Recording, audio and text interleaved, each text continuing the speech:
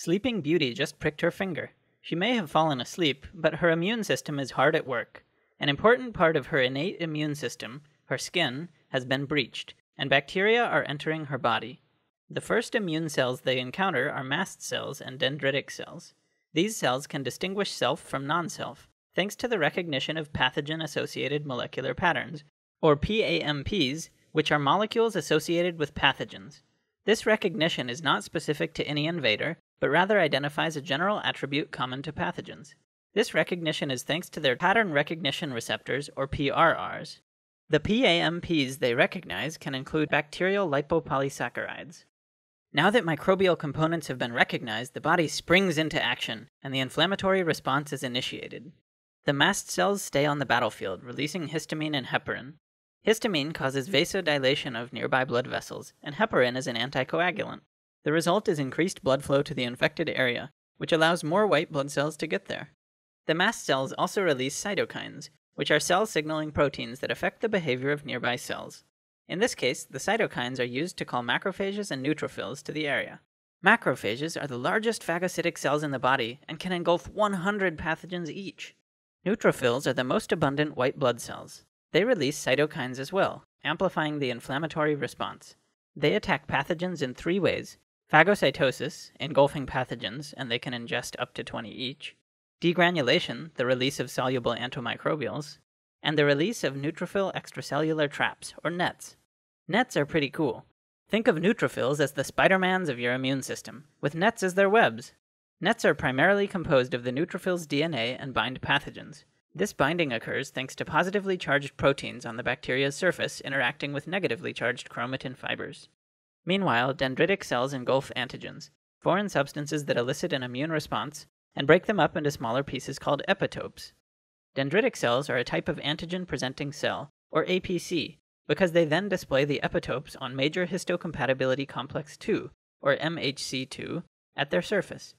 Dendritic cells move out of the infected area and into the lymph nodes. So, thus far, all the defenses we've discussed belong to the innate immune system.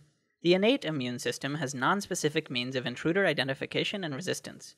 However, when the dendritic cells enter the lymph nodes, they link the innate immune system to the adaptive immune system. The adaptive immune system consists of T cells and B cells, and brings in antipathogenic weaponry specific to the attacker. T cells are produced in the thymus, differentiating into 4 types: helper T cells, cytotoxic T cells, regulatory T cells, or TREGs, and memory T cells. Helper T cells help with B and T cell differentiation, and call macrophages and other cells to the battle. Cytotoxic T cells are the main soldiers, binding and lysing infected cells. They recognize infected cells thanks to antigens displayed on MHC class I molecules.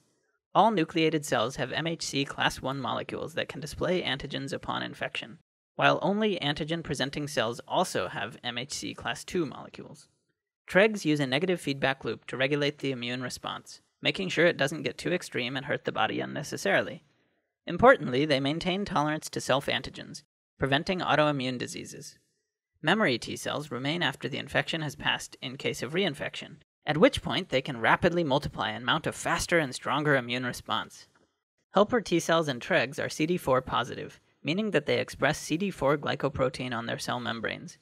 Cytotoxic T cells are CD8 positive, and memory T cells can be either. T cells are specific to one antigen. After leaving the thymus, they circulate the body until an APC presents an antigen that matches their T cell receptor, or TCR. Following this initial activation, the T cell's CD4 or CD8 molecule also binds the MHC of the APC, stabilizing the connection. Helper T cells and cytotoxic T cells also need secondary signals, as well as cytokines, to become fully activated. Following these signals, the T cell begins to divide rapidly, and moves to the site of inflammation to fight the pathogen. At the infection site, mast cells, neutrophils, and epithelial cells can produce cytokines to induce further activation and proliferation of the T cells.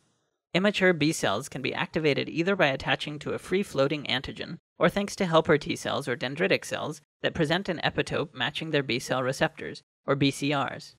BCRs consist of a membrane-bound antibody, which is a large Y-shaped protein that binds antigens CD79A and CD79B.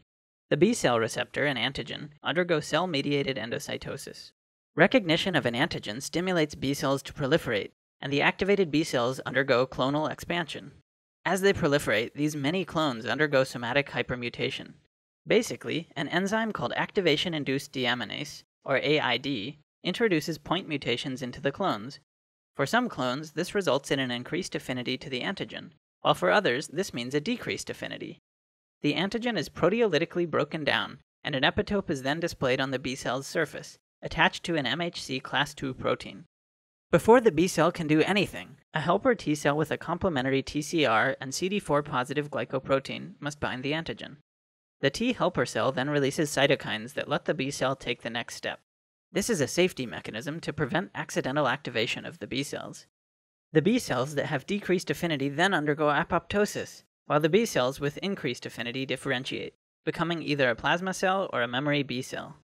The plasma cells produce antibodies matching their BCRs into the blood and lymph. Meanwhile, the memory B cells store antibodies in case of future reinfection. When antibodies bind antigens, they label them for destruction by cells such as macrophages and neutrophils. B cells mediate your humoral immune response, so called because it involves substances in your body fluids. So at the end of the day, Sleeping Beauty wasn't just saved by Prince Philip, but through the collaborative efforts of a whole army of immune cells inside her. The primary immune response beat the infection. A primary immune response is the immune system's response to the first exposure to a particular pathogen. There is a latent period during which the adaptive immune system is mobilized, since appropriate T and B cells need to be found and cloned. However, memory T and B cells ensure that a secondary immune response, should the same pathogen ever reinfect, will be much stronger and faster. If you like this video, please like and subscribe. It would help me make more videos. And make sure to comment with any topics you'd like me to cover in future videos. Also, it would be really nice if you could support me on Patreon. Thank you.